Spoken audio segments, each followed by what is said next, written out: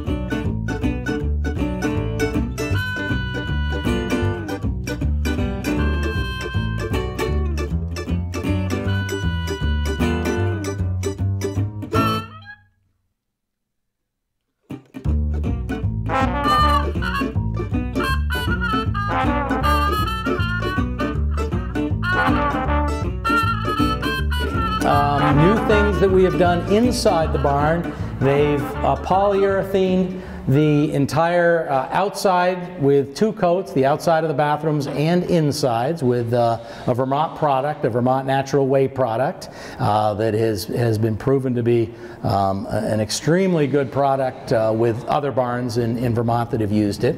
Also, we have Dave Cousins has put on the porcelain door handles on all the bathrooms. The flooring is due to come in the next week or so, and then the flooring will be put down in approximately 2 weeks.